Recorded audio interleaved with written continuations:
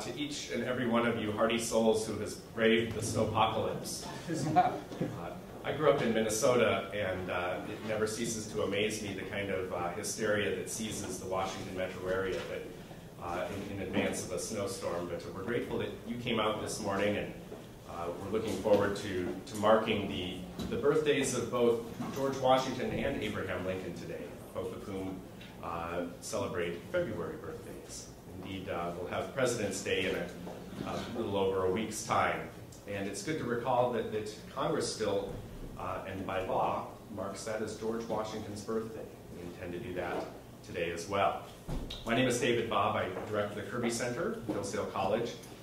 We're fresh off an event that was held last weekend called the Constitution Town Hall. Some of you may have participated in that because while held in Chantilly, Virginia, it was available online. It still is. It's archived at constitutiontownhall.com if you wish to check out that event. We had more than 33,000 people register for the event, and that number has continued to grow as people are expressing a real interest in thinking about the principles of the Constitution and the duties, really, of citizenship. The Kirby Center exists to do just that, to educate Americans about the principles and practices of American constitutionalism. The Kirby Center, based here in Washington, is a program of Hillsdale College, a school that was founded in 1844. Hillsdale is committed to constitutionalism in that all of its students take a course on the U.S. Constitution. You can find the reader that those students use online at the kirbycenter.org, the Kirby Center's website. You can also find out more information about Hillsdale's other programs. There are programs for teachers, including a seminar coming up in April on Hillsdale's campus, and other things that have just been announced for the summer, a series of hostels and other programs for citizens. I would also just mention to you that the First Principles on First Friday series will continue in March, and we're pleased that Andrew McCarthy from National Online, National Review Institute, and formerly the lead prosecutor in the blind shape case in New York City. Somebody who's been writing a great deal, very busy in the last couple of weeks especially, covering the Obama administration and terrorism. He's going to speak on the topic, America at War, or is it? That's the question really that we have to confront. Are we at war against Islamic radicalism? And if so, what does that war constitute? So that is Friday, March 5th, same time and same place as this morning's talk. This morning we're really pleased to have with us a member of Hillsdale College's faculty, an assistant professor of history. Terrence Moore is a lieutenant in the Marine Corps. I use the present tense because I am told that once a Marine, always a Marine. You can tell that from the way that Dr. Moore conducts his classes, but he does so with not only the good and proper severity that the topics he teaches require, but also an appreciation of the fact that the liberal arts really do lead to liberty. And for 8 years, he directed the Ridgeview Classical Schools as principal. He was founding principal of that school, which was recognized by publications both in Colorado and around the country as amongst the leading schools. And indeed, not just recognized, but it really did achieve that. It's a school, a public charter school, that achieved significant results in what the students were learning. And it did so by instructing them in the great books. Dr. Moore, I'm sure, would be happy to tell you more about that in the question and answer period, but this morning he's here to speak to our two leading statesmen in America's history, learning from Washington and Lincoln. Please join me in welcoming Dr. Terrence Moore.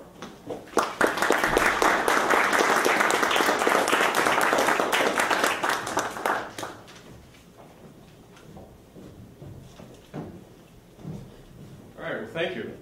Please, if you're joining us, just come on in. We have plenty of seats. Glad you all could make it. I'm told there's going to be a snowstorm. I work in Michigan. Every day is a snowstorm. But that's all right. The more days that Washington doesn't work, the better the rest of the country could be. At any rate, let's talk about education, and specifically Washington and Lincoln's education. Currently, the most popular way of thinking on the matter of public education reform, and the way adopted by the present administration, a logic, I'm afraid, that's shared by too many of those who claim to be on the right of the political spectrum, runs something like this. Jobs are important. We are in danger of losing jobs to overseas competitors. Schools ought to prepare young people for jobs. The kids graduating from schools today are not prepared for jobs, the employers tell us. The teachers tell us that they cannot do their jobs with the money they are given. And we all know that teachers, the salt of the earth, are the most underpaid profession in the world. So we need to spend a lot more money on public education so we can create a competitive workforce for the 21st century and the global economy. The jobs of the 21st century require a lot of skills, since we now live in the information age. There's so much information out there. So we need to make sure there is a lot of skill training in this education.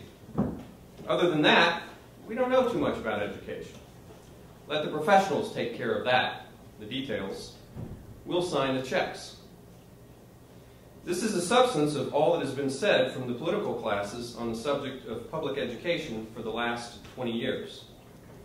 The only difference between the right and the left on education is that the right occasionally throws in the term choice. And at the local level, in a very few places in this country, they actually provide a measure of choice.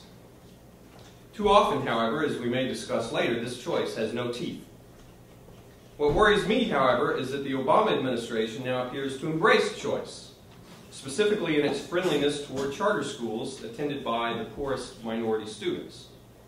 Can the left have finally seen the light? Don't count on it.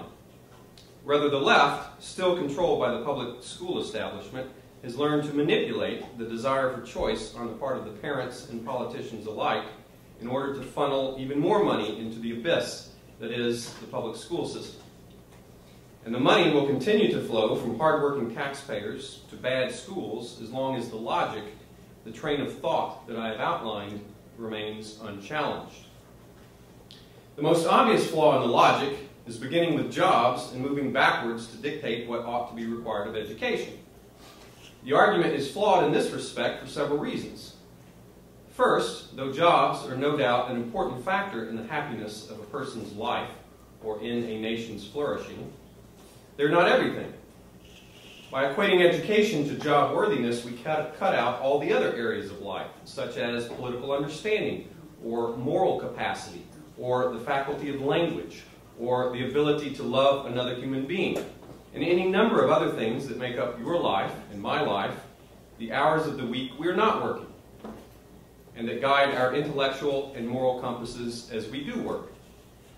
In fact, the chief thinker in the West who equated a person's job with his happiness in life and his quality of mind was none other than Karl Marx. Second, all the hullabaloo and hand-wringing about skills for a 21st century workforce plays right into the hands of the public school establishment. Since no one can define what those skills are, the schools cannot be held accountable. And we are allowed to experiment wildly with any theory that emerges from the schools of education. Worries about the job market cause politicians to throw money at the problem. When the worries increase during an economic downturn or collapse, education is the one area no one has the audacity to cut. Worse still, the rhetoric of skills allows public schools to continue to do what they have for the past 60 years or more. Ignore content based on knowledge of the time-tested subjects of history, literature, physics, trigonometry, grammar, and so on. The third flaw in the logic is the most critical. Looking at a particular type of job or whole economy of jobs now existing in order to shape the education system is the most static view of education and the most static view of economy anyone can offer. No one can tell us, not Steve Jobs, not Bill Gates, not Jack Welch, and assuredly not President Obama, what sort of jobs will be available 18 years from now when my 4-year-old will hit the job market. Considering skills as the only entrance to the job market, even very high skills, is akin to thinking recent high school and college graduates show up every year at a big hotel, each one with a coded key. each one trying to get his key to work in some door or other. If one key never works, if the code has expired, that person doesn't get a room.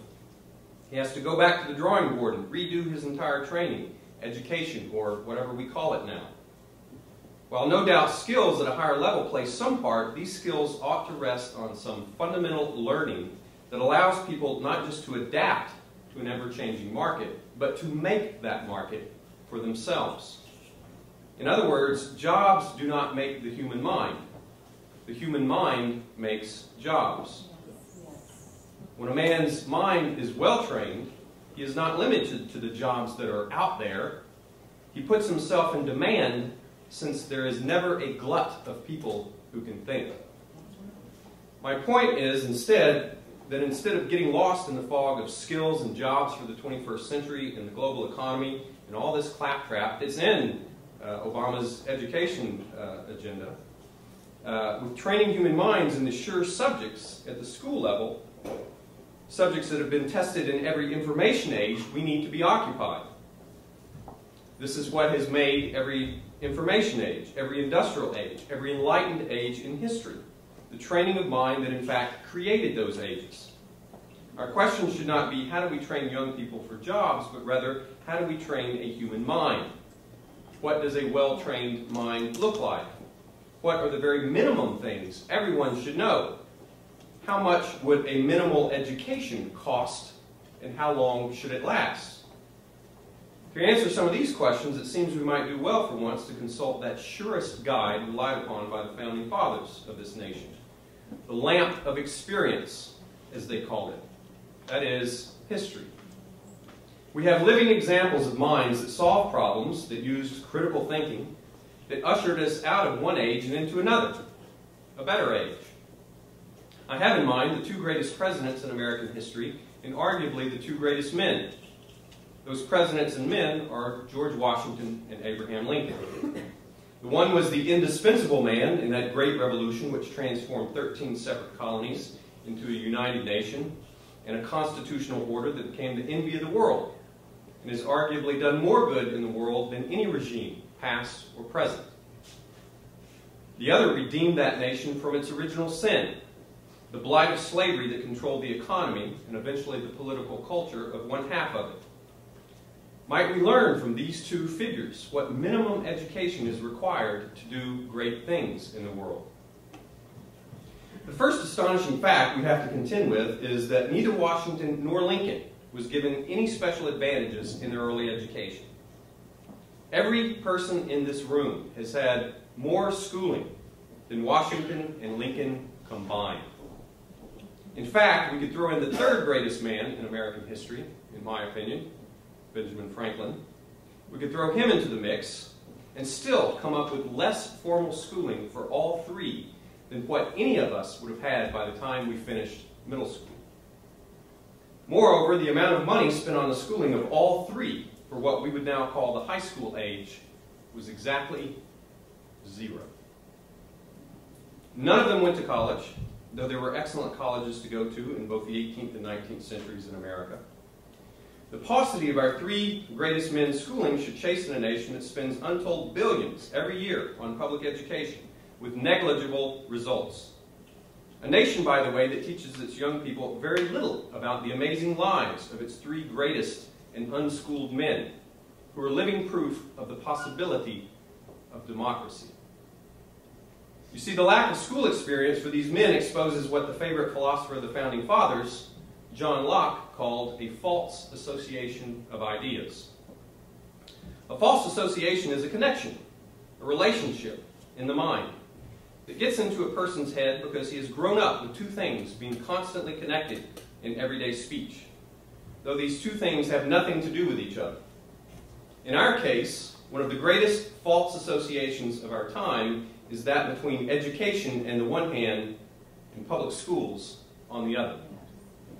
The two, in fact, have, at least in our time, not in all of history, but in our time, no connection whatsoever. The lives of Washington and Lincoln prove that you can get an education without going to school. And the lives of almost every single young person today, whether living in an inner city or in the much vaunted suburbs, prove you can go to school and not get an education. We shall begin with Washington's early education. We know little about it. The most significant event in the young Washington's life, the death of his father when the young George was 11, ruined the young man's chances of attending the Appleby School in England, as his father and two older half-brothers had done before him. The exact nature of the young Washington's early education is unclear. It probably consisted in some training in reading and writing under the tutelage of private masters. He also attended a school of a sort for a short time, we think. Yet the most to be said of his education is what it lacked. An intense study of the ancient languages that his fellow Virginians, Mason, Jefferson, and Madison, to name only a few, enjoyed, as a preparation for further training in the languages and the formal study of philosophy in college. No doubt Washington was reading and forming the elegant writing style that now spans over 40 volumes of his complete works, probably using some of the same text written in English that the better education Jefferson and Madison would use. There is, for example, a reference in a copybook of Washington's to his reading in an unspecified English history up to the reign of King John, and also reading in The Spectator, up to number 143. Addison and Steele's Spectator, of course, was a favorite for every boy in the English-speaking world. And we need only look to Franklin's autobiography to see how that great work could have been internalized and also how it could have formed a person's writing style. Because we know so little about Washington's education, it explains in part why so much attention has been placed on the young Washington's most famous writing assignment. His copying down, sometime before the age of 16, we think, the now celebrated rules of civility and decent behavior in company and conversation. In fact, you have a copy of these. I made sure everybody has a text in front of them. I'm a college teacher, and if people don't have a text in front of them, I get very, very nervous. If you haven't done the reading, that's okay. Many of my students haven't done the reading when they come into class either. The writing of these 110 rules, which modern teachers would consider a tedious exercise lacking in spontaneity and imagination, may have served as an exercise in penmanship. We cannot forget that good handwriting was far more important in an age that lacked even the typewriter, to say nothing of the computer. The inculcation of speech through explicit acquisition of polite words and phrases is clearly a part of this exercise. And we'll look at some of those phrases later, but of course that's something else that's been abandoned by the public schools. Moreover, the words and phrases of the rules impart a vocabulary and style of speech. The committing of these sentences to paper, though, offers a small illustration of a much larger educational culture and habit of mind in the 18th century. The belief that there were thoughts to be mastered, often passed down to us from a previous age, whose purpose was to guide our conduct as we made our way in the world. To this end, most every young gentleman kept close at hand what was then called a commonplace book, a book in which were written down particularly apt or striking thoughts out of books read either in study or for pleasure. The idea is that a thought committed to paper, capable of being reviewed from time to time, will stick in the mind, become a habit, serve a man his entire life. These thoughts might have been, as their name suggests, commonplaces. Sometimes they were taken from great passages in literature, while at others from simple texts, such as this list of rules Washington wrote dating from the Renaissance. We should realize, however, that what to an adult seems obvious, even commonplace, to a boy may be a revelation. Another word for commonplace, in short, is wisdom. Let's look at Washington's rules of civility. Some of these are howlers. My favorite's number 13. Just turn the page, it's at the top. Kill no vermin, as fleas, lice, ticks, etc., in the sight of others. If you see any filth or thick spittle, put your foot dexterously upon it. If it be upon the clothes of your companion, put it off privately. And if it be upon your own clothes, return thanks to him who puts it off. Some of the Hillsdale students who were here on their internship, they had some fleas and ticks and lice and thick spittle on their clothes, but they all put it off privately before you enter the room. This rule teaches us as much about pre-industrial hygiene as it does about manners. We can easily cherry-pick our way through the rules and have some good laughs. Yet, when we divest ourselves of our own prejudices against the backwardness of those times in so many ways, we see a larger moral purpose. Look at the first rule and then the last. The first rule: every action done in company ought to be done with some sign of respect to those who are present. And the last rule: labor to keep alive in your breast that little spark of celestial fire called conscience. Do these pithy statements not offer the whole reason for and goal of polite manners, and place them in their proper frame of civilized life? The outer respect shown to those that are present will eventually become an internal habit of soul. As a Renaissance axiom has it, manners maketh the man. Seen from this perspective, these rules become eminently practical. Take a look at number 12, right at the bottom of the first page. What does bedew no man's face with your spittle amount to, if not offense against close talkers? And therefore it's morally essential. Shake not the head, roll not the eyes, lift not one eyebrow higher than the other, wry not the mouth. All serve as necessary injunctions against what we might call today teenage attitude. Anyone who has been around teenagers has seen eyes roll and eyebrows lifted, signs of being put out with rules and settled forms of conduct. In Washington's world, young men were ushered into their roles as men by means of pithy maxims seared into their memories. It would not be too much to say, moreover, that while Washington clearly did not have the education of his contemporaries, so much so that in one of the snarkiest comments to be found among the Founding Fathers, a rather jealous John Adams stated that Washington was too illiterate, unread, unlearned for his station and reputation. The young Washington was in no way outclassed in his reading and mastery of maxims for conduct in life. In fact, Washington in his adult life showed a kind of genius for maxims, and these, combined with his early training in surveying, which amounts to applied geometry, the favorite mathematics of the Greeks, and the strength of mind required to run a successful plantation comprising many thousands of acres, these proved to be all the early education Washington needed to fit very well into his station and reputation, notwithstanding the snipes of John Adams, who always ended up playing second fiddle.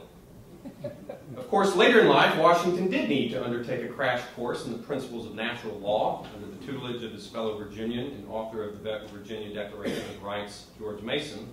But perhaps we'll explore that on another occasion. Now, there are at least two things to be said here about maxims. The first is that while maxims do not constitute a philosophy, they do give us first principles. Principles that can be applied to a variety of circumstances throughout one's life. Let us take one example of Washington's reliance upon maxims that at first appears fairly innocuous, but in truth may have had historical consequences. Writing to his nephew and namesake, George Steptoe Washington, who was then 16, the uncle offers this advice. He's writing a letter. At this crisis, your conduct will attract the notice of those who are about you. And as the first impressions are generally the most lasting, your doings now may mark the leading traits of your character throughout life. It is therefore absolutely necessary, if you were to make any figure upon the stage, that you should take the first steps right. Washington goes on to urge his nephew to acquire, quote, a habit of industry and a disrelish of that profusion of money and dissipation of time which are ever attendant upon idleness. Washington devotes a large part of the letter to discouraging the lad not to spend too much money on clothing. At any rate, all the marks of maxim inculcation are here. Common phrases such as first impressions and first steps. The metaphor of the stage as a man's place in life. one of Washington's favorite metaphors, and the emphasis on the importance of what Jefferson would call a decent respect to the opinions of mankind. Though solid advice, the letter would strike us as no more than commonplace were it not written by George Washington. But then there is the matter of the date. The 23rd of March, 1789. That's just 5 weeks before George Washington will be inaugurated as the first president of the United States, the first president of its kind in history. So I'm going to reread this letter and think about this. We're 5 weeks away from the inauguration. At this crisis, your conduct will attract the notice of those who are about you. And as the first impressions are generally the most lasting, your doings now may mark the leading traits of your character throughout life. It is therefore absolutely necessary, if you were to make any figure upon the stage, that you should take the first steps right. There is, to be sure, in Washington's world, a crisis at hand.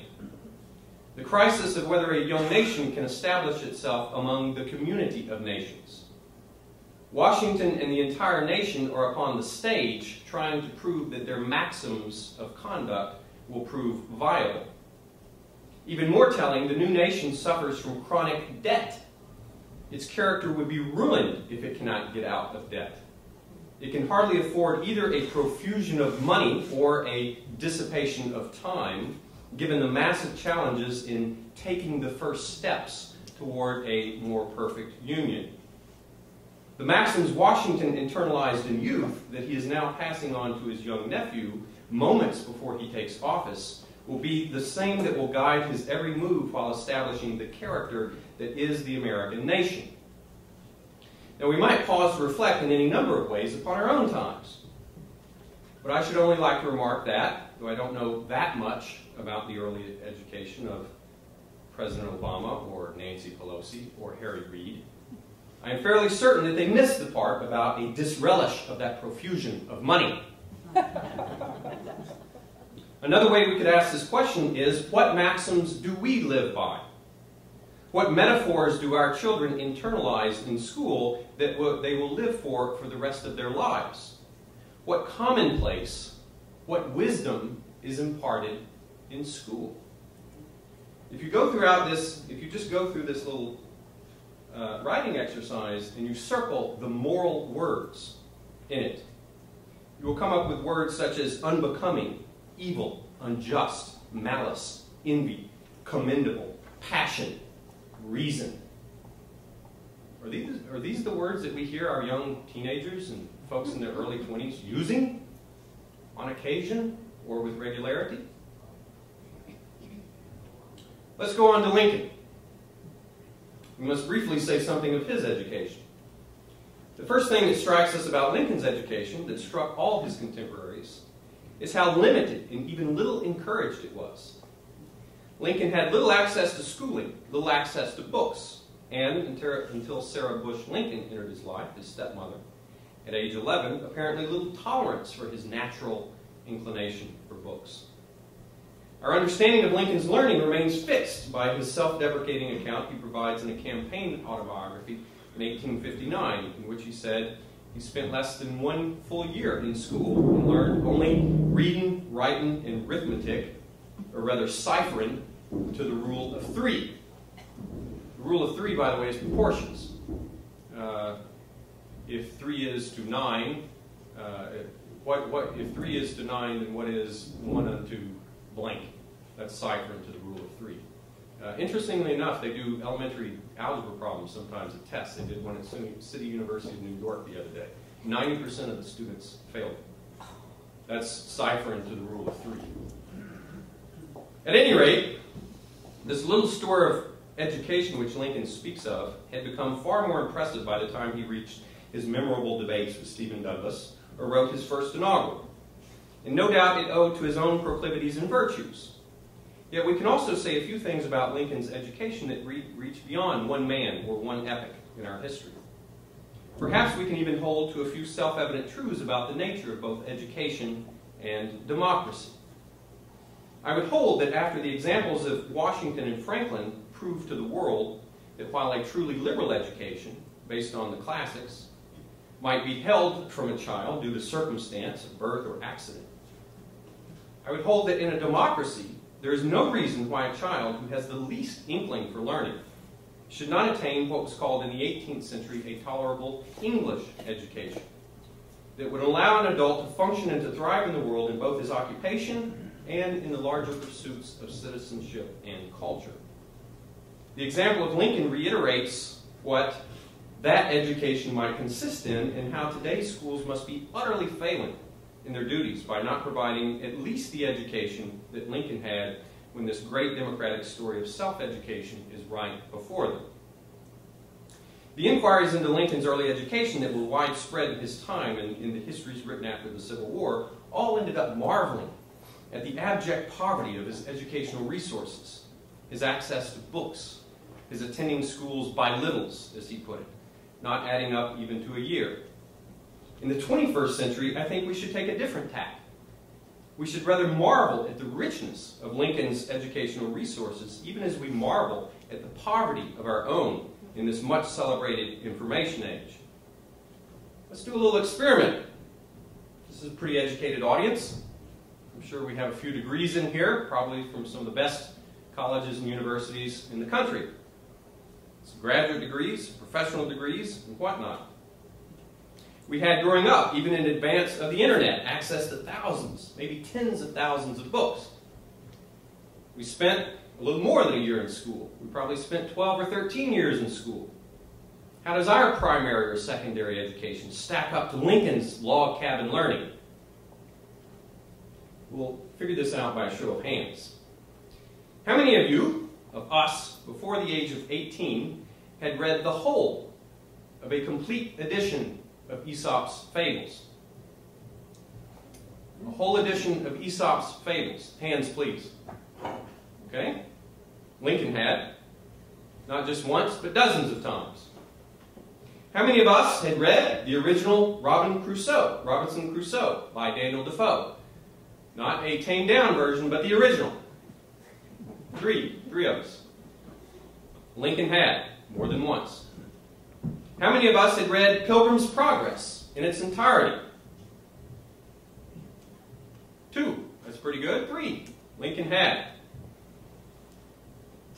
How many of us had read from cover to cover and more than once the old Parson Weems' Life of Washington? It is now mainly dismissed as a myth and is known only for the cherry tree that Washington didn't chop down. Anybody read that?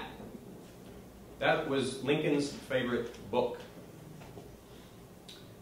And how many of us had read most, if not all, of the King James version of the Bible, the one written in the age of Shakespeare, cover to cover? By the time you were 20. The King James version. Good. One person. Lincoln had. So this is not very impressive. I'm sorry to say. You should go back and demand your money back when you get your degrees.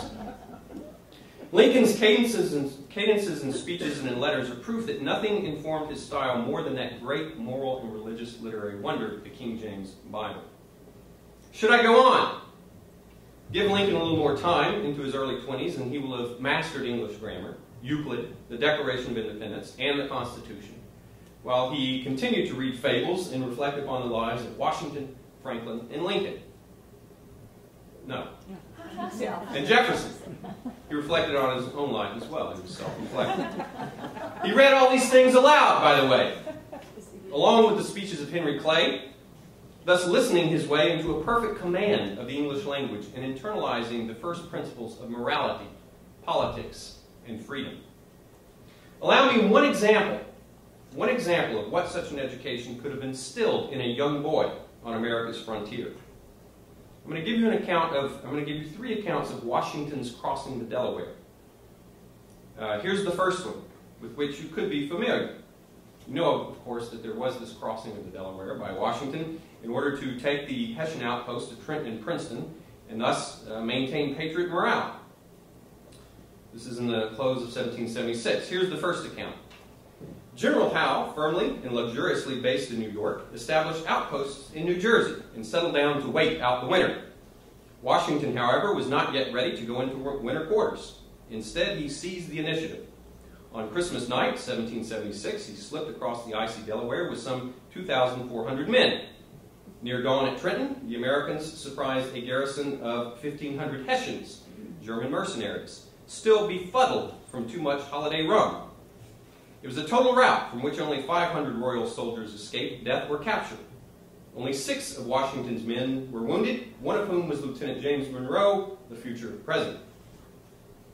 This account was taken from the 4th edition of Tyndall and Shy's America, a Narrative. Probably the most popular companion text to university courses in American history and used by some of the AP teachers in high school. Though indisputably factually accurate, I ask you, where is the miracle in beating up some drunk Germans, while the British general is apparently kicking back in his own befuddlement in New York? We move on to the account given of Washington's crossing in probably the favorite text of rich suburban high schools and posh private day and boarding schools in this free country, Howard Zinn's A People's History of the United States. It's actually Dr. Bob's favorite history, which he writes on frequently. Here he goes. Zinn's. The Americans lost the first battles of the war, Bunker Hill, Brooklyn Heights, Harlem Heights, the Deep South. They won small battles at Trenton and Princeton, and then, in a turning point, a big battle at Saratoga, New York in 1777. This short passage constitutes the bulk of the account of the war that gained American independence. It would take too much time to go into the errors of the specious listing of battles. While we are given few words on the battles that won the war, we are treated to a nice account on this same page of how the military conflict crowded out other issues that were then going on. One of these issues being the distinction made between officers and men in Washington's army. New lords, new laws, offers Zinn in quoting an unnamed chaplain. Now I ask you, if you haven't figured it out, Zinn is a Marxist historian. And also, before he died the other day, a multimillionaire based on this text, which is read in our schools. I ask you, was Washington, commander of the Continental Army with all his thousands of acres in Virginia, any less cold than his poorest private on that bitter night in 1776, when he personally supervised the Delaware crossing for hours on end when all was a blizzard and in doubt? I forget to mention that this is also Matt Damon's favorite American history textbook. Of course. Now here's what Lincoln read in Weems' Life of Washington. Everything being in readiness by Christmas night, as soon as it was dark, they struck their tents and moved off in high spirits, once more to try their fortunes against an enemy long victorious. But alas, the enthusiasm of the gallant Cadwallader and Ewing was soon arrested, for on arriving at the river, they found it so filled with ice as to preclude all possibility of crossing. Thus, to their inexpressible grief was blasted the ardent wish to aid their beloved chief in this last bold attempt to save America. Ignorant of the failure of 2/3 of his plan, Washington, in his little forlorn hope, pressed on through the darksome night, pelted by an incessant storm of hail and snow. On approaching the river 9 miles above Trenton, they heard the unwelcome roar of ice, loud crashing along the angry flood. But the object before them was too vast to allow one thought about difficulties. The troops were instantly embarked, and after 5 hours of infinite toil and danger, landed, some of them frostbitten, on the same shores of the enemy. Forming the line, they renewed their march. You see the difference? The account continues, and we're actually given a reason for these more than human exertions. Pale and slowly moving along the neighboring hills was seen, by fancy's eye, the weeping genius of liberty. Driven from the rest of the world, she had fled to the wild woods of America as to an assured asylum of rest. Here she fondly hoped, through long unfailing time, to see her children pursuing their cheerful toils, unstarved and uncrushed by the inhuman few. But alas, the inhuman few with fleets and armies had pursued her flight. One little band alone remained, and now, resolved to defend her or perish, were in rapid march to face her foes. This account is highly rhetorical and mythical. Indeed, it is veiled in a Bunyan-esque allegory of Lady Liberty being chased out of every land and hunted down. But I ask you, of the three accounts we have glanced at, which is the more accurate? The bare narrative of facts, or the brief mention of the battle framed by complaints against the military and social inequalities alleged by a Marxist living in luxury 200 years later, or the lyrical words of Parson Weems replete with heroism and an ultimate cause? Which one is truer? Which one captures the hardships, the hopes, and the ultimate ends of those men who knew in that bitterly cold, history-changing night of December 1776 what was at stake, not only for themselves, but for millions yet unborn? We know the account given by Weems made an impression on Lincoln. On his way to becoming President of the United States, Lincoln passed through New Jersey and had this to say to the Senate of that state. May I be pardoned if upon this occasion I mention that way back in my childhood, the earliest days of my being able to read, I got hold of a small book, such as one as few of the younger members have ever seen, Weems's Life of Washington. I remember all the accounts there given of the battlefields and struggles for the liberties of the country, and none fixed themselves upon my imagination so deeply as the struggle here at Trenton, New Jersey. The crossing of the river, the contest with the Hessians, the great hardships endured at that time, all fixed themselves on my memory more than any single revolutionary event. And you all know, for you have all been boys, how these early impressions last longer than all the others. I recollect thinking then, boy even though I was, that there must have been something more than common that those men struggled for, that something even more than national independence, that something that held out a great promise to all the people in the world for all time to come. Lincoln's Reflections on Weems.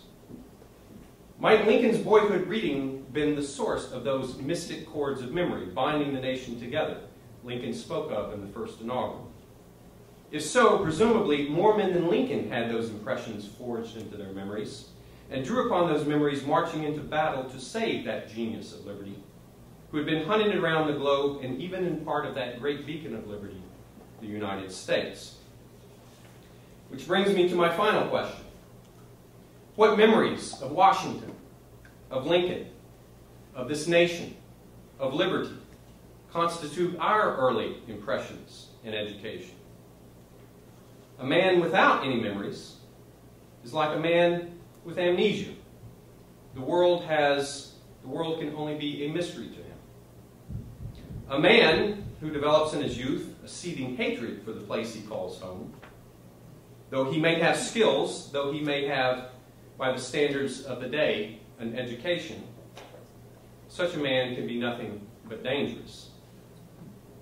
My thesis is that President Obama has become friendly to so-called schools of choice because he knows the potential as such schools, and as he is a former and present community organizer, that such schools can be good, really good, at inculcating radical ideas. The virtue of the schools as they exist now, and public schools have few virtues, is they're not doing anything particularly well. If they can't teach you how to read, they can't teach you how to be a good Marxist. But if schools of choice can become hotbeds of radicalism in the inner city, that could be a dangerous thing indeed. I think the right needs to spend more time talking about not only the choice that the school system ought to have, and indeed it needs choice, it needs to talk about the substance of the education that we should be embarking upon, and I would hope that that education has something to do with liberty. Thank you.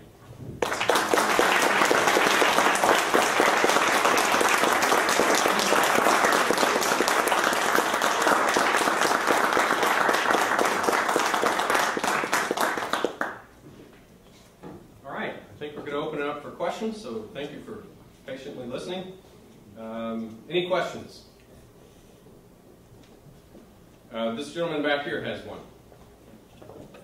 Yes, sir. I I refuse to let either of my daughters read any Howard Zinn, but I was wondering what I should have replaced them with, what books I should have recommended instead of Zinn when they were assigned Zinn in high school. What would you recommend? Well, that's a tough one because there is no good one-volume American history textbook. There is the Patriots' History now out, which is good. If you really want to know what these men suffered, especially at Valley Forge, I would go back and read A Different People's History of the United States, one by Page Smith. Are you familiar with that? It first came out in 1976. And I reread that over the summer. It is excellent on all the battles in particular. It's a first-class military history. And it's a narrative. It's long, but young people have nothing other than time on their hands, as Lincoln proved. So get them away from their cell phones and give them those 2 thick volumes of Page Smith. Yes, ma'am. I couldn't help but notice you using the phrase "a well-trained mind." Yes, and I was ma'am. wondering if you had also read the book of the same title, and then along with that is the whole concept of classical education, which of course anchors kids in the classics and in history and having kind of that world view. And so, anyway, I mean, to me this just seems like a perfect way to go in with these charter schools and make them classical schools. Obviously, where they're very strong, as much as possible to have Christians who are classically educated to give it that solid foundation. Because of course, a classical school, you would be throwing out the public school textbooks and bringing in the classics, and then you could be selecting things that have the right worldview along with that. Anyway. Yes, ma'am. I totally agree. I have read the book The Well-Trained Mind, which I say is written by the ladies Wise, Susan Wise Bauer and the other lady Wise. They're wise ladies, and classical education is very strong. I ran a classical school for 7 years. It was a classical charter school. I will say that the classical schools and even the wise ladies make one mistake, and that is they become so classical that they start churning out Latinists, and they forget the American narrative. If you look at some of the curriculum in these classical schools, they give kids the education that a Madison would have had, but they don't give too much on the American story. And my version of classical education would be to build up and to make the American story, in fact, the premier thing. Because classical education, to be truly classical, has to be an education in citizenship. And so while we need the cultivation that was Rome, we also need to be connected to our own civil polity, which is the United States. That's my thought there. Eventually, I think Hillsdale will have things to say about that as we're starting our own initiative in that realm. Yes, sir. This gentleman right here. Washington presided over the Constitutional Convention, and Lincoln was a self-constitutional scholar. Our current president is also a constitutional law professor, and he's educated my in alma mater. So they say. Really? I'm curious, as to your thoughts on the disparity and the huge difference between their understanding of the Constitution and his. Well, I'm glad you bring that up, because actually your question and the previous lady's question are entirely connected. The attack on the public schools that had been pretty good in the early part of the 20th century was an attack waged by what we now call progressive education, which is a part of the progressive movement. The other attack that took place was an attack on the Constitution, also a part of the progressive movement.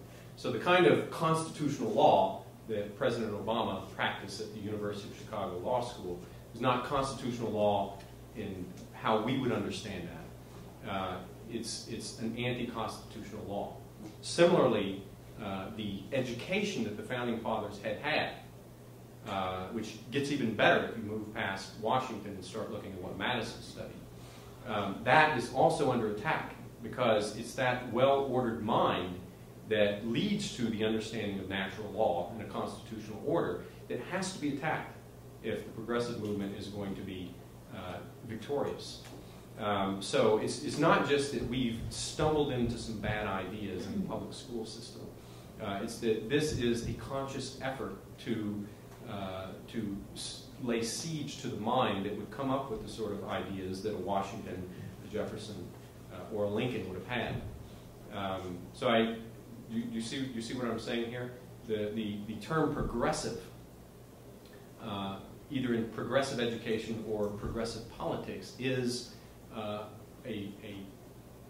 conspiracy, I guess, to dismantle the Founding Fathers and to completely change the language. Now they talk about rights, for example, but when they're talking about rights, they're not talking about natural rights as understood by Jefferson et alia. They're talking about entitlements, which are things taken from people. So, and of course, you have to get entitlements, you have to take them from some people. And that means those people's rights have to be violated. See what I mean? We could go into this in some detail, but I'm going to go ahead and... Is that enough for right now? Do you think that... I think that sums it up pretty well. Okay, all right, good. Yes, ma'am. I'm wondering what your opinion is on the International Baccalaureate curriculum. Personally, I think that it's fairly complete, and do you see it eventually replacing the high school curriculum as it is right now? I'm going to try to be politic. No, don't. I understand that there's a little bit of variety in the International Baccalaureate curriculum, but understand what it is. It's international. It's trying to be a world curriculum. Therefore, it's not situating itself in the American polity, in the American experience. Now, I haven't looked at it systematically, but I do know parents of kids who have gone through it. And this could be the flavor of the place. It may not refer to every IB program in the country, but I know that it can be extremely anti-American, and it can also be extremely anti-Christian, with the promises, this flare of internationalism, which is very much a part of the Obama-esque rhetoric.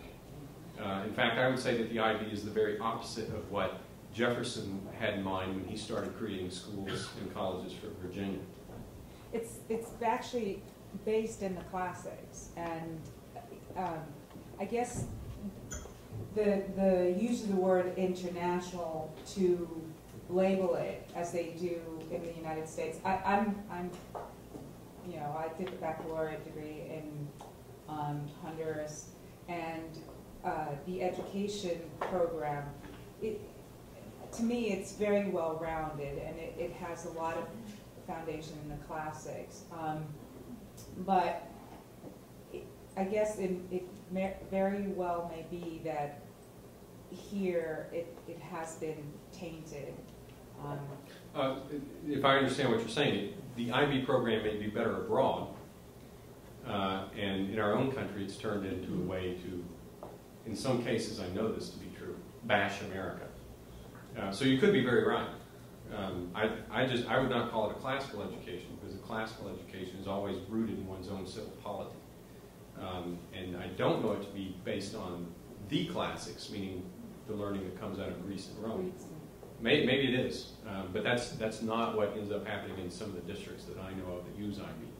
I should look at it more in depth, but I know that in terms of its level of sophistication, it far outclasses the schools, the public schools nowadays. I mean, that goes without saying.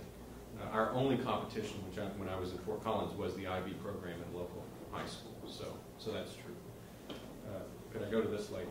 Yes. Ma'am, could you wait on the mic, because we are being taped. In my experience, which is pretty recently, I'm going back to college, but I notice when I speak to people who are teachers, they say, well, we're mainly teaching for the test. So the high schoolers will pass the SATs and get good scores and go to a college, instead of teaching them how to think. And I think what Washington and Lincoln learned and how their education differed is they learned how to think. And I'm wondering if there's anything that they could do to change the test so their kids would have more thinking questions? Okay, let me answer that question, because you've used a lot of terms that are kind of loaded in educationese. If you go to progressive educators nowadays, public school teachers, they will say that they are teaching students how to think. And they will say that they're inculcating thinking skills. Now, I've never understood what a thinking skill is. In the old days, you just called it thought. Apparently, there's a skill out there of thinking. And I'm going to find that skill one day and work on it. The problem, the thing that's missing is the idea of actual knowledge that has to be acquired, which is really at the heart of what you're trying to get at by your question. See, it's the schools that want to talk about the thinking skills, and they're always pounding us with the salts of this idea of the global economy, and we're going to be outclassed and all the rest of it, instead of just going back to what people need to know. Now, the most articulate spokesman on this is actually a man at the left, and that's E.D. Hirsch, who says that there are things that we have to know as a culture to be able to communicate. And his most recent book, he's actually fairly political in this, which he calls The Making of Americans, where he says that the progressives have just completely lost any idea of a common culture or civil polity. So you're absolutely right. If there were to be true education reform and there were to be tests involved, then we would have to be tested on actual things, actual pieces of knowledge. Now, no one wants to do that, of course. Why? Because then you get into the culture wars. So imagine if we were to have a discussion about what should be the requirements on such a test. This would be hotly disputed. We would be told that it's anti-poor, it's anti-black, it's anti-Hispanic, so on and so forth, because these are just culturally determined things. Let me give you, because there was another talk I was going to give before I got snowed out today. Let me give you a sample of what would have been on a college entrance test in the year 1888. This is what you would have to know to get into college, a college in the South. History of the United States. You're just given the questions. There's no multiple choice, nothing like that. How many voyages did Columbus make to America? Give the date of each. Name the 13 original states. Name the wars the colonies were engaged in before the Revolution. Name the presidents in order to Cleveland and place opposite the name of each the length of time in office. Give the causes of the War of 1812 and the Mexican War. Mention the important facts of the Jackson administration. Name the principal battles of the Civil War and give the names of the principal generals. That's history. How about some geography? Through what waters would you pass in going by steamer from Pittsburgh, Pennsylvania to St. Petersburg, Russia? Name the principal bays that touch the United States. Ready for some grammar? Define the parts of speech and give an example of each in sentences of your own composition. Give a sentence containing a verb in the active voice and then change it to the passive. Also a sentence using an infinitive as a noun. Also sentences showing that the same word may be used as an adjective and a noun. Those are just sample questions of what it took to get into college, a Southern college. Can you guess what college? In the year 1888. UVA. So, how about Georgia Tech? I won't ask you the math classes, the math questions you had to know to get into Georgia Tech. More than ciphering beyond the rule of 3. So those are the things that should be on a test. And the grammar should be non-controversial. But of course, then you get hit with the argument, oh, this is standard grammar, which is, white male, dead white guy, Lincoln type grammar. You see what I mean? So as soon as you start actually asking, and here's my theory about the tests, because I've seen students go through these tests. And these are students at a school where they've been reading Shakespeare and Cicero and all these things, for all of the year. We took not one day to prepare for these tests because they were such an insult. And the students would come out of the test saying, what a joke. It was like a day where they didn't have to go to work, right? And here's a sample question that you would get on one of these tests. So in the 10th grade, write an essay telling us about a favorite hero of yours. That's it. Well, notice that you could say anybody. You don't have to write on Lincoln or Washington. You could write on your father. Those tests are usually not checked for grammar, right?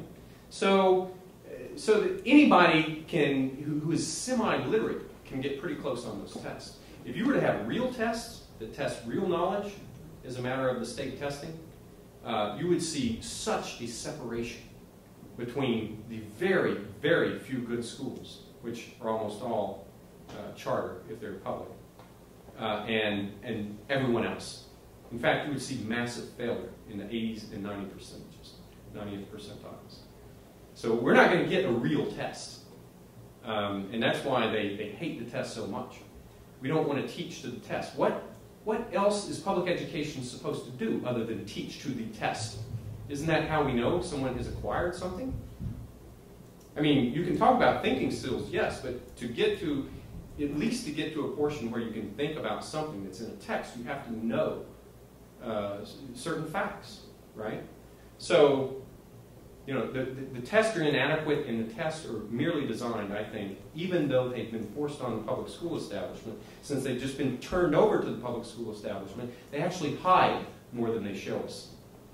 And that's how you can move into a suburban school district and say, oh, well, they have, you know, the best scores in the area. Well, of course they have the best scores, because you're comparing, first of all, to the total social dislocation of the inner city.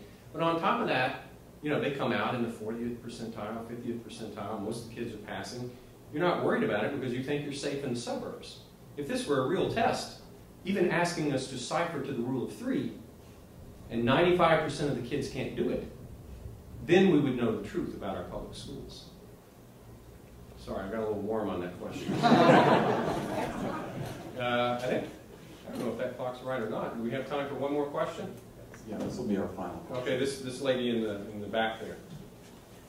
President Obama has said that his guiding principle for making decisions is like what works, and I'm wondering, how would you say he defines what works, and how does this differ from a liberal arts way of viewing the world? Okay, what works is actually code. And if you go back and if you look at FDR's administration, he came in saying the same thing. In other words, we're not going to get caught up in principles. We're not going to get caught up in constitutional truths. We're just going to do what works. And this is what FDR said as he unveiled an agenda which was clearly left of center, which clearly was not working, and clearly bothered any true constitutional scholar in the nation. And what's funny about that, because I spent a little time on textbooks, if you go back and you just read the standard textbooks that deal with the FDR administration, they all say the same thing. Virtually verbatim, they will say, FDR was a pragmatist. FDR just wanted to do what works. That was the rhetoric of FDR. Look at his 1944 State of the Union speech, where he unveils what can only be called a socialist regime 10 years into the Depression, more than 10 years into the Depression, and it wasn't working. You see what I mean? And so the rhetoric of Obama is, of course, we're just going to do what works. What that means is we don't have to do anything that looks remotely constitutional. But it's not working. You see what I mean? It's funny, but principles are important. I know this lecture series is called First Principles, but when I was running a school, I had some of those type people, even sometimes on the board. And they were kind of, not to offend anyone in the audience, but engineering types, where they would say, oh, let's just fix it. There's a problem, let's just fix it. Let's not talk about philosophy. Let's not talk about principles. As soon as you take the principles out of it and think you can just fix it, it's going to turn into a popularity contest, if you truly believe that. But usually what it's doing is hiding your real agenda. Because I think Obama knows exactly what he's doing. And there's the language of pragmatism. Pragmatism is just the perfect rhetoric to trick Americans, who one of their great virtues is that they're pragmatic. But Americans actually, when they're at their best, are following first principles. In the same way that Lincoln said that he had nothing, there was nothing about his political philosophy that did not go back to the Declaration of Independence. When's the last time we've had a president say that? Well, we have had. I mean, Ronald Reagan said it in our time. But that's not Obama's game.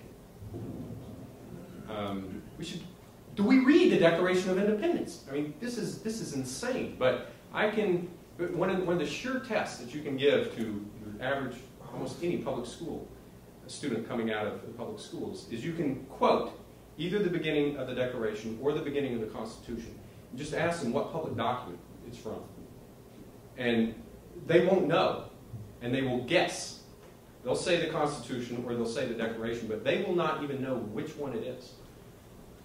So how in the world can we get back to first principles when we aren't even reading the first principles? All right, thank you for your questions, and thank you for attending.